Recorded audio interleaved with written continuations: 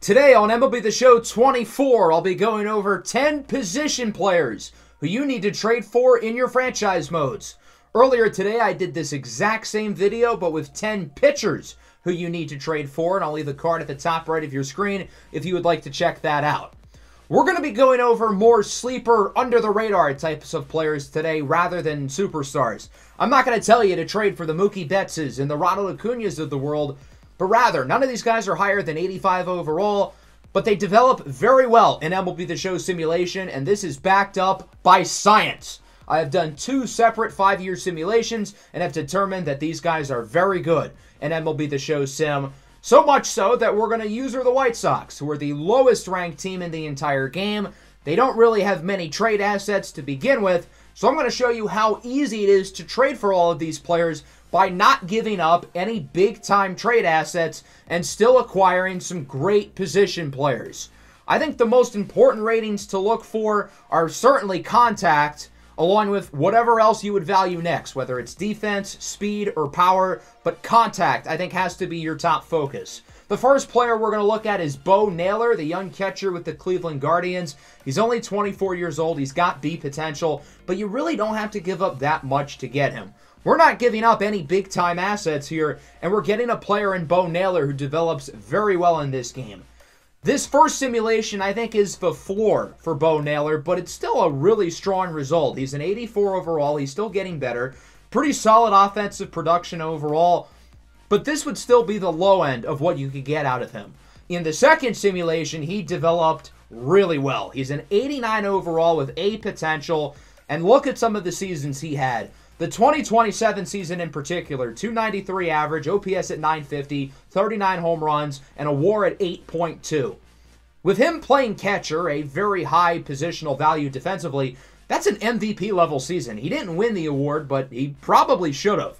If you don't want to get Bo Naylor, I've got another good catching option for you with Ryan Jeffers from the Twins. He's a little bit more polished offensively, but he's also a little bit older. His trade value is pretty similar, being that he's a couple years older and a couple ratings higher than Bo Naylor. So in other words, you really don't have to give up a lot to get him, but I think it's going to be worth it because he progresses very well in this game as well.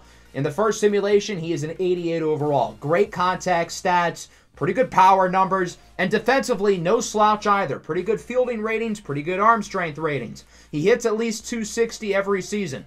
OPS in the 800s pretty consistently with some very high WAR numbers, including 7.2 this last season.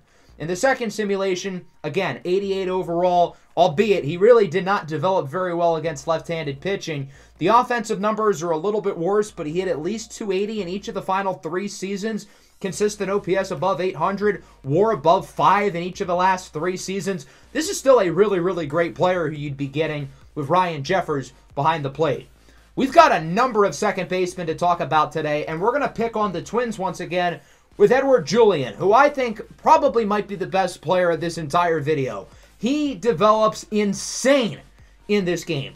He's an 82 overall. He's 24 years old. He mashes right-handed pitching. Isn't all that great against lefties, but he can get there. He can play pretty much every position other than shortstop and center field, and he has 6 years of team control left. Now, with him being 24 years old and really good, he's going to be a lot more expensive than some of the other guys we're going to go over today. You got to give up some good pieces, such as Dominic Fletcher and Jairo Uriarte, but I still think it's worth it, because Edouard Julien is a machine in this game.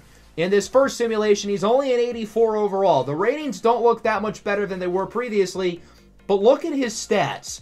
His numbers in this game are absurd. He hits generally in the high 200s to 300 pretty consistently. He can get his OPS into the thousands, but in the bare minimum, you should be looking at the 900s. He averaged a WAR of around 5 in the 4 full seasons he played in this first simulation, but he was even better in the second one. Again, only an 85 overall, not going to jump off the page, but look at the numbers here. Right away, in the very first season, he won the Hank Aaron Award and the batting title in the American League. That's how good he can get right away. Now, his seasons after the first year didn't quite match that, but still, really good. He's going to be a beast for you right off the bat. The next guy we're going to look at seems to be a staple in this video every year, and that's Luis Arraez with the Marlins. He's only a 78 overall, even though he should be way higher, and I think that's because his contact ratings max out at 99, even though they're a lot better than everybody else in Major League Baseball, and they really should be closer to like 110. So this is all we're going to have to give up for him, and I think it's worth it for a guy who has 99 contact against both sides of the plate, 99 vision, 99 clutch, and his power actually progresses quite a bit in this game. Here in the first simulation, he jumps up to an 85 overall. The contact ratings are still very high. The power ratings are around 50, but he still hits close to 15 to 20 home runs a year. Now, he's not going to hit 350 like he did in real life on a consistent basis, but he should still hit roughly around 300 and give you a WAR of at least probably around 3.5 every season. In the second simulation, he progressed a little bit higher. Even though he's only an 84 here, I think his numbers were a little bit better. His attributes are around the same: high contact, high plate vision, solid power. But look at this last season, 21 home runs. He still hit around 300. He can develop power in this game, and he's always going to be a good contact bat. And for how easy it is to trade for him, why not?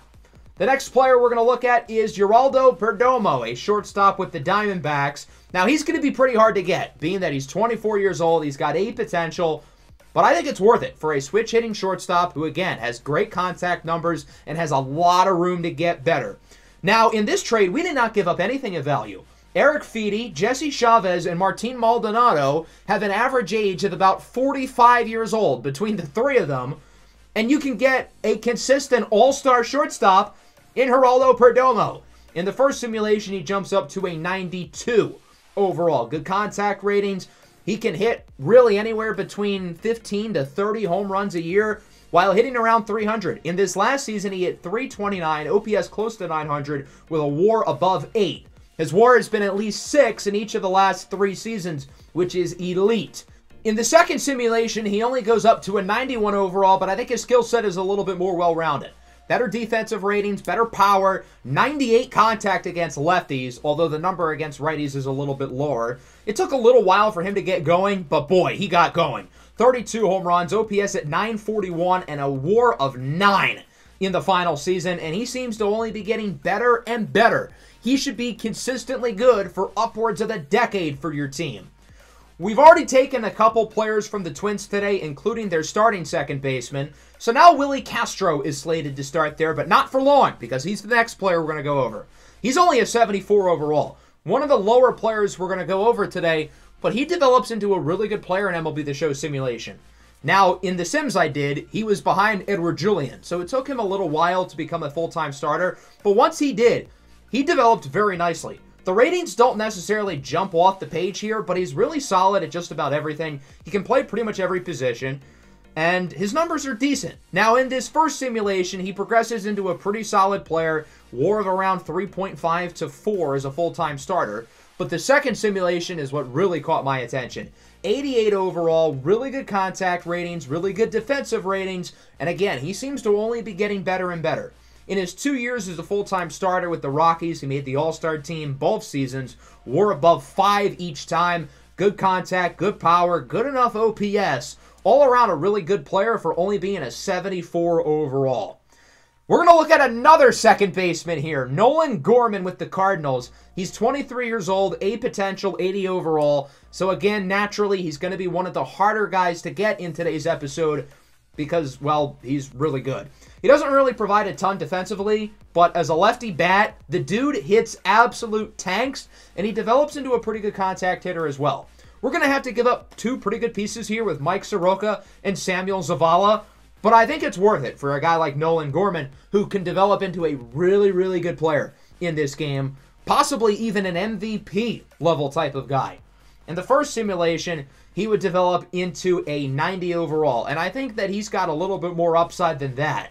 In terms of his stats, really, really good stuff. He hits usually between 25 to 35 home runs a year. He can get up to the 280s and 290s batting average-wise, but I think it might take him a little while to get there. Now, again, defensively, he's not the best. This last season, he had 17 errors. He shouldn't get that much for you, but his defensive ratings are nothing to get all that excited over. In the second simulation, He didn't progress as well in terms of his ratings. He already seems to be getting worse, but his numbers are really good. Multiple seasons above 30 home runs, even one year with 41 homers. His OPS is usually between, I would say, 830 and 950, which is really good. You are getting an awesome bat to the lineup with the addition of Nolan Gorman. The next player we're going to look at is Riley Green with the Tigers, now moving into the outfield. Riley Green is only a 75 overall. MLB The Show did him dirty, but they made up for him because he is cracked in franchise mode and he develops really well. You're going to have to give up a bit to get him, being that he's a potential. He's only 23 years old, but not as much as you'd realistically think. In the 2 simulations I did, he develops into a monster. He becomes one of the best contact hitters in the entire game, and he hits for good power. Between 25 and 30 home runs in each of the last 3 seasons here, while consistently hitting around 300 or so. In this first simulation, I went even farther and went through his entire career. He ended up finishing with around 2,900 hits, had multiple seasons with above 40 home runs, and obviously was a Hall of Famer, consistently with WARs above 5. In the second simulation, again, really good. He's a 92 overall. 97 contact against righties, 99 against lefties, and the power numbers are nothing to scoff at. His stats per season are a little bit worse than the first simulation, but he seems to be progressing a little bit better. And as a Tiger fan, if this is what Riley Green's career would look like, I would be tickled pink. Minus the fact that he was traded to the Guardians in the first season, I think I would be really happy with that, which says something because Riley Green's a guy in real life who should become a star. Spencer Steer with the Reds is the next guy we're going to look at. Mashes lefties. He can play everywhere in the infield along with left, and he's got A potential. Now again, with him having A, you're going to have to give up a little bit. Garrett Crochet's a nice piece, but he's really the only big asset we had to move here, and I think it's worth it for a guy like Spencer Steer, who's got plenty of time and team control left. There are not many guys in this game who hit lefties better than him, and he still should easily improve against righties as well. In the first simulation, here he is as an 87 overall, and he should still be getting better. You're going to have him for a full 5 seasons of team control. The numbers here are solid. You should expect around 270 to 280 average-wise. Now, he didn't hit for the power that you would hope for here, but I think in the second simulation, he develops quite a bit better. 94 overall, 98 contact against lefties, 99 power against lefties. In this last season, he went deep 37 times. He hit 27 homers in each of the last 4 seasons. His WAR is a lot higher. This is certainly more of a ceiling for Spencer Steer, who develops into a monster in this game. The last player we're going to go over today is Leody Taveras, the center fielder of the Texas Rangers. The offensive numbers are not going to overwhelm you, but he plays really good defense. He's fast, and he progresses well enough offensively to where he's one of the better center fielders in the game.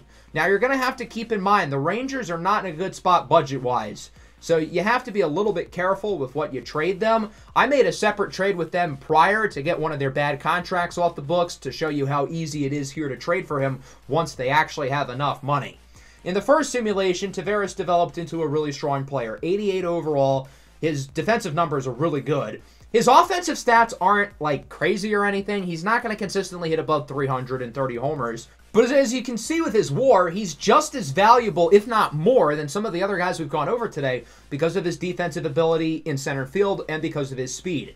In the second simulation, again, 88 overall. The offensive numbers are pretty good for the most part. Over 20 home runs in each of the last 3 seasons while hitting for solid average and an OPS around 800. That's a win for a guy who produces the way he does in center field. Not to mention he's a switch hitter, which is also pretty exciting as well. So that's going to wrap up today's episode. Those are 10 position players who you should trade for in your MLB The Show franchises. Our contact rating is 4th and our power rating is 9th, which kind of goes to show you the team that we've built here while keeping all of the White Sox big and important assets. That's going to wrap up today's episode. I hope you guys enjoyed. Make sure to leave a like and subscribe to the channel if you are new for more MLB The Show 24 franchise content. Peace out.